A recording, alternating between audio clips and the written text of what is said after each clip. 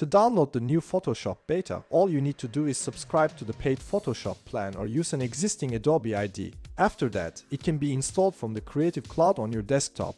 Let's start with Impainting. Impainting means editing within the borders of an image, for example adding elements to a photo or artwork or removing unwanted objects. This is an image I created using Midjourney. Let's change our subject's shirt. To do that, I use my mouse to draw a selection around the shirt. Once my selection is complete, I choose Generative Fill and type the prompt suit. Then I hit Generate. Photoshop will always generate 3 versions. You can switch from one to another with the arrows or generate new ones. On top of that, it generates them on a new layer. We can do the same thing by adding sunglasses to the subject.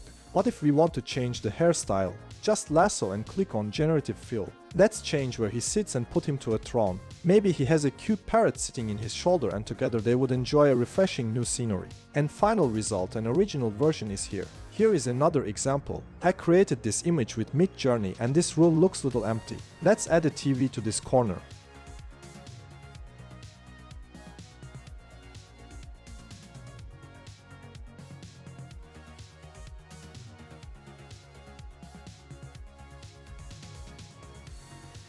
I will add a chandelier here.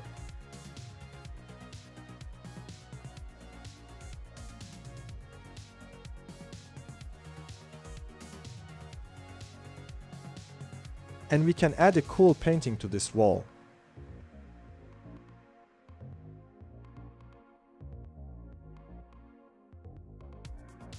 What if this isn't an indoor scene but actually an outdoor scene? To do that, I'm using Photoshop's auto selection tool, automatically choosing floor, and while holding shift I'm choosing chair here as additional selection.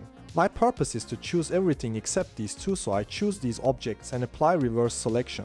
Photoshop selects the right space for me and all I need to do is write prompt outdoor. It's not perfect but still impressive. Here is another example. Look how I add a long exposure motion blur to this AI photo with selecting the terrain and writing the prompt. I want to demonstrate you a common mistake people make while using lasso tool. People make a square selection on the image and write their prompt. This method gives what we want but not quite right if we want pasta to take the shape of the original lasso. The correct method involves making a selection around the lasso in the shape of the lasso. So Generative Fill gives the correct result. So the main takeaway is that selection is the most crucial part of working with the new Generative Fill feature in new Adobe Photoshop.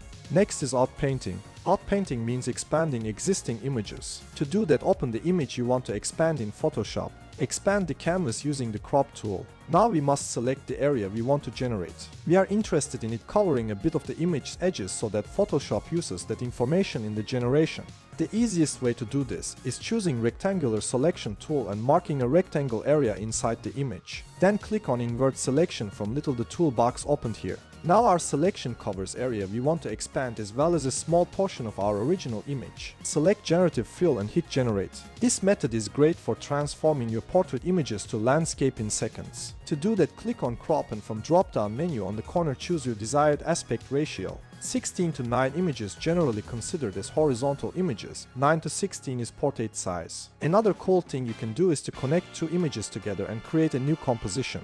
To do that, first open the images you want to connect. For that you can click on File and Place Embedded.